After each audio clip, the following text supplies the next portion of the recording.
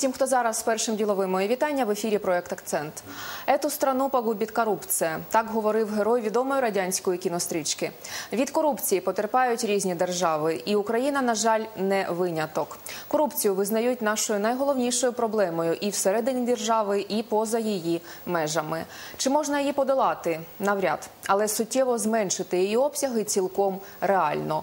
Для цього потрібні воля політиків та готовність суспільства. Однак і з першим, і з другим наразі проблематично. Про корупцію не тільки. Далі говоримо з Анною Свириденко. Вона правозахисник, лідер громадської організації «Правозахист оболоні». Вітаю вас. Вітаю. Насамперед дозвольте привітати вас, правозахисника, з професійним святом Днем юриста і побажати, щоб в Україні таки було верховенство права.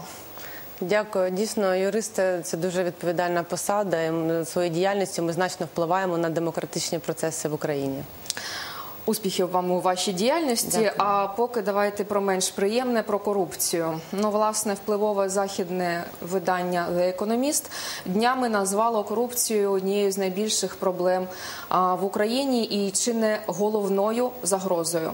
Як ви вважаєте, чи варто це трактувати як сигнал того, що від України наші партнери вже втомилися, тому що не бачать позитивних реальних перетворень?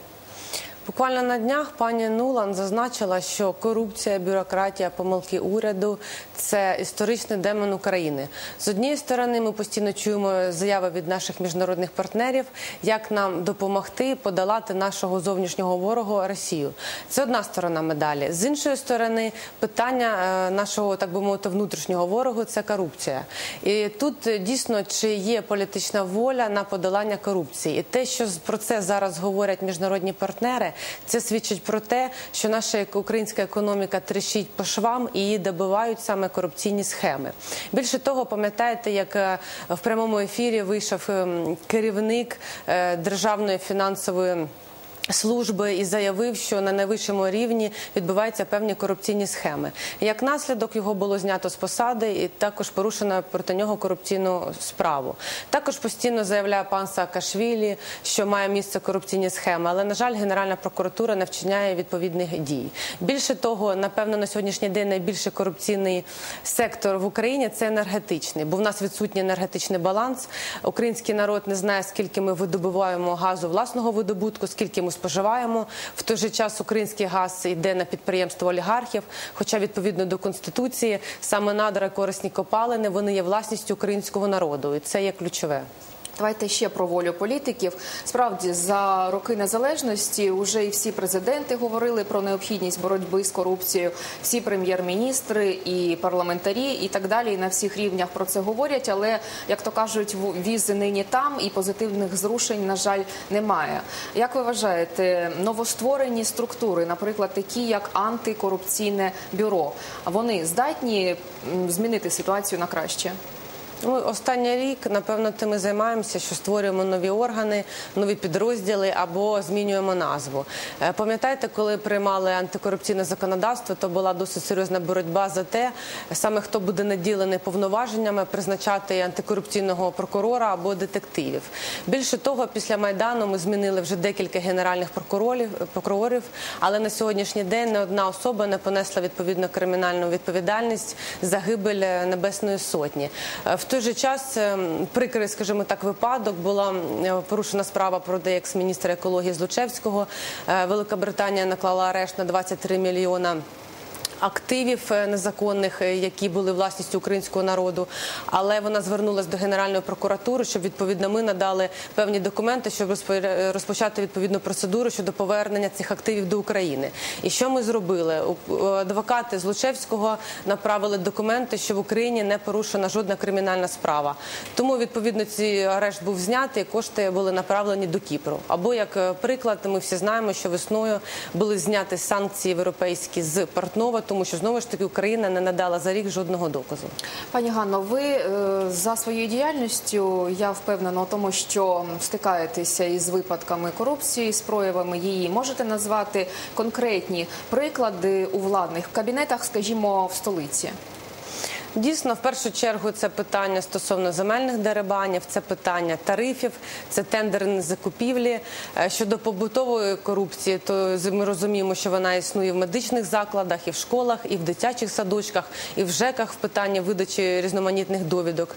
Як приклад, в серпні на площі Перемоги було здійснено певний такий ремонт щодо асфальтового покриття, і зрозуміло, що, напевно, влада розраховувала, що воно протримається до листопада. На сьогоднішній день там утворили вже 2 ями.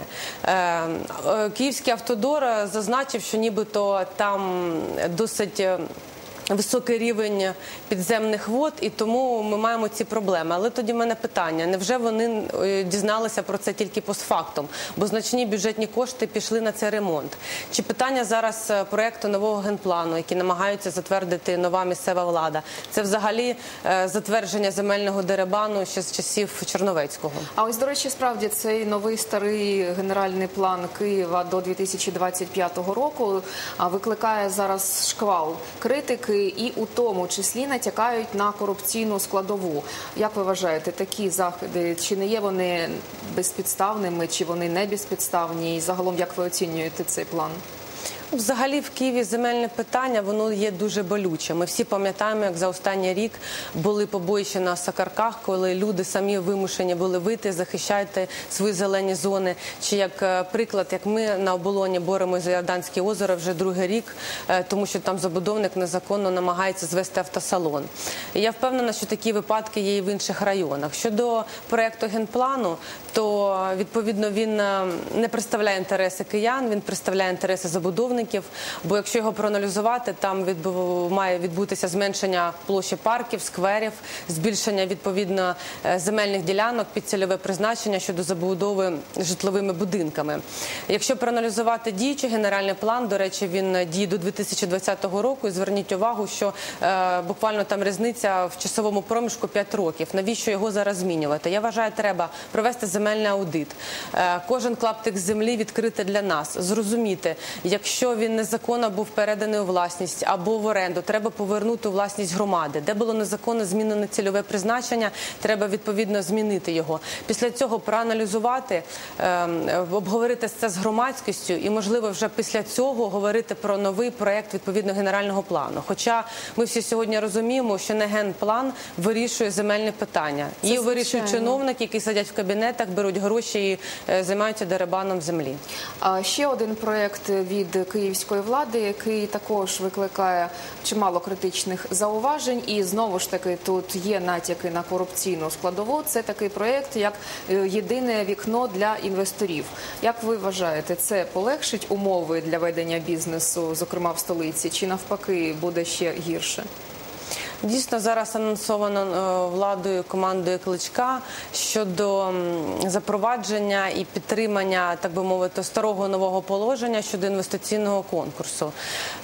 Нещодавно перший зам Кличка заявив, що комунальне підприємство Київське інвестиційне агентство, воно має монопольне становище щодо ведення переговорів з інвесторами. Тобто, як кажуть, благими намірами виставлена дорога до пекла. І чи є ці наміри благими?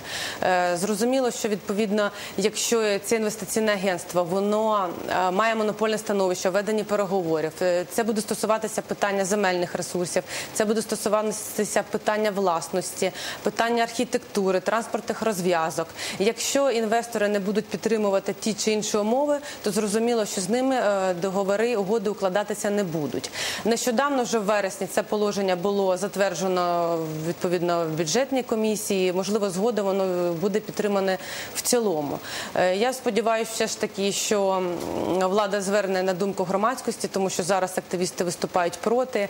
Якщо проаналізувати минулий рік, то частка саме іноземних інвестицій до Києва складає всього 1%. А чому? Тому що на сьогоднішній день у нас непрозорі правила гри ведення бізнесу. До речі, так справді є. І інвестори, вони натякають на те, що не лише війна є причиною того, що у нас зараз інвестиційний відтік, у нас раніше інвестиційний клімат був далекий від ідеального, і насамперед через розповсюдження корупції. Ви говорили про те, що найбільше критикують з точки зору корупції сферу енергетичну, сфера житлово-комунального господарства. Теж, я думаю, що що потерпає від цього і немало.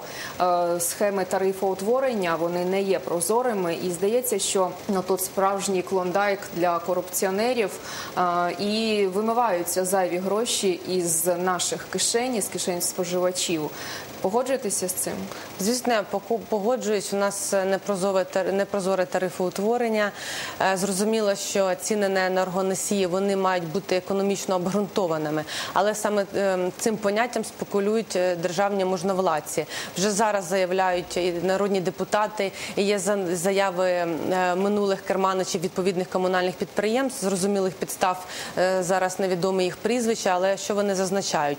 І з державного бюджету завжди виділяють субвенції саме на погашення боргу комунальних підприємств перед НАК «Нафтогазом». І, наприклад, якщо борг комунального підприємства складає 200 мільйонів гривень, то вони мають реалізувати відкат кешом 20 мільйонів, щоб цей борг був погашений. А де ці кошти взяти? Зрозуміло, з населення. Але навпаки, ці гроші вони мають бути направлені на модернізацію, на ремонт тих же котелень, на модернізацію внутрішньобудинкових мереж, трубопроводу. І коли нам говорять про реформи, то реформи – це все ж таки реальне реформування, і це відповідні інвестиції, які мають вкладатися в ті ж питання енергозбереження. Місцева влада, вона якось впливає на цей процес, зокрема, що стосується тарифоутворення і не тільки. І ми зараз напередодні місцевих виборів, як ви вважаєте, коли оновиться склад місцевих рад, реально змінити ситуацію на краще? Я вважаю, треба провести обов'язково енергетичний аудит комунальних підприємств, які надають відповідні послуги, тому що ми часто чуємо, що вони є збитковими, але в той же час керманичі цих підприємств стають героями корупційних скандалів. Після цього, відповідно, затвердити певні інвестиційні проекти. Але щодо саме компетенції місцевої влади, то постановою Кабінету міністрів від вересня нещодавно було надано повноваження місцевій владі щодо формування тарифоутворення в питанні водовідведення і водопостачання. Але в той же час саме затвердження нормативів споживання опалення і води – це завжди була компетенція місцевої влади. Нормативи – це стосується питання тих будинків, де немає лічильників. Ці нормативи, вони роздуті. І зрозуміло, чому місцева влада не робить все, щоб в будинках не встановлені були лічильники. Тому що нещодавно підрахували, взяли 15 будинків однакової серії в Києві, де є лічильники, де немає лічильників. І зазначили, що саме там, де немає лічильника, населення виплачує в 2 рази більше коштів. Тому, на жаль, місцева влада, звісно, прийме участь в цій схемі. І я сподіваюся, що після оновлення складу Київської ради в першу чергу буде проведений енергетичний аудит і буде підійматися питання щодо зміни саме нормативів на споживання тепла і води. Пані Ганно, тема тарифів, вона є з одного боку електорально невдячною, тому що влада діюча, коли їх підвищує, ці тарифи, вона втрачає відповідно свій рейтинг. З іншого боку, ця тема є електорально вдячною. Ми бачимо, що зараз чимало політиків, які балотуються в місцеві органи влади, активно цю тему експлуатують. То все ж таки це піар, це не піар, треба про це говорити, не треба про це говорити, хтось на цьому спекулює. Що скажете з цього приводу? Щодо саме певних таких передвиборчих обіцянок, зрозуміло, це неправильно, що такі болючі теми для населення, вони підіймаються тільки напередодні виборів. Але це реальна проблема в будь-якому разі в Україні, тому що нещодавно була оприлюднений документ, платіжка, де Нафтогаз закуповує Укргазвидобування 1000 кубів газу за ціною 1590 гривень. Але на сьогоднішній день у нас пільгова ціна за 1000 кубів 3600, які, як правило, ніхто не використовує, тому що значно більше газу споживає. А стандартна ціна за 1000 кубів для українського населення – 7200 гривень. Тому зрозуміло, що це питання треба підіймати. Але на це має бути політична воля. І я хочу зазначити, що на цьому тижні був прийнятий законопроект в першому читанні, ініціатором якого була фракція «Батьківщина», щодо зменшення ренти на споживання газу українського видобутку. Бо на сьогоднішній день рента складає 70%, а буде складати складати 29. Я сподіваюся, що в найближчий час цей законопроект буде прийнятий в цілому. До чого це призведе? Це призведе до того, що приблизно на 1000 гривень для населення 1000 кубів стане значно дешевшим. Ну, було би дуже непогано. А загалом ви вірите в те, що можна зробити процес тарифоутворення прозорим? І чи є компроміс між ринковою ціною і такими тарифами, які були би прийнятними для споживачів і були би їм по кишені, щоб вони сплачували за комунальні послуги, а не лише накопичували борги за них? Ціни на енергоносії в будь-якому разі будуть рости, вони ростуть в усьому світі. Але в той же час, як я зазначала, треба зменшити нормативи на споживання цього ж тепла і води. Треба підвищити просто соціальний рівень населення, проіндексувати зарплати, пенсії, взагалі ліквідувати той грабіжницький податок з працюючих пенсіонерів, відповідно ліквідувати ці субсидії, бо це просто перекочування з однієї кишені до іншої грошей. І вкладати кошти і виділяти з бюджету на енергозберігаючі технології. Тобто запровадити принцип, як в Європі. Платиш реально за те, що ти спожив. І повірте, ми значно менше будемо сплачувати. Ну так. Знову ж таки, ми повертаємося до того, що потрібна політична воля. І дуже хочеться вірити в те, що після виборів ця воля таки з'явиться. Вдячна вам за участь у програмі. Час добіг кінця і ми мусимо завершувати. Дякую. Правозахисник, лідер громадської організації «Правозахист оболоні» Анна Свириденко була гостем цього випуску проекту «Акцент». Далі на Першому діловому нові гості та нові теми. Я ж наразі вам кажу до побачення. Одяг ведучих наданий must have.